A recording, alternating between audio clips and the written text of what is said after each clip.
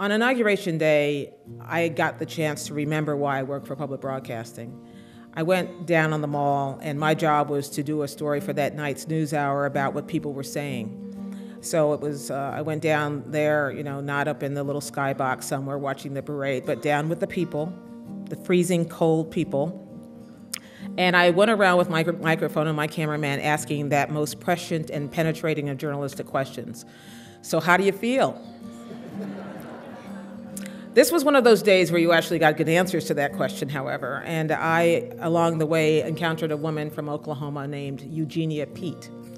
Eugenia Pete was standing a few feet from me during the oath of office, and she was wearing kind of a leopard print hat and gloves and, looking warm.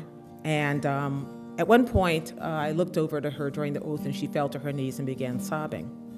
My cameraman and I looked at each other and went. So I went over to her, tapped her on the shoulder, and asked her the fabulous question, how do you feel? And she smiled and she said, well, I've been crying all day.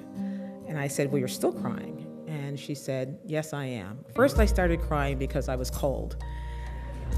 And then I began to cry, and she stopped, and she put her hand on her chest, and she said, I began to cry because I have a little son. And my little son no longer has to be just a rapper or an athlete. He can be all of these things. The ceiling is off. The sky is the limit. By the time she was done speaking and we put that on the air that night, it ran for 55 seconds. If I'd been working for NBC News, that would have run for maybe 8 seconds tops. This woman's voice wouldn't have been heard, someone you would have never heard from. No one ever knocks on her door, no one ever asks her how she feels. And yet she managed to capture the words and the feeling of a million people on the mall that day. And I had a chance to have her tell her entire story, which is why I work for public broadcasting.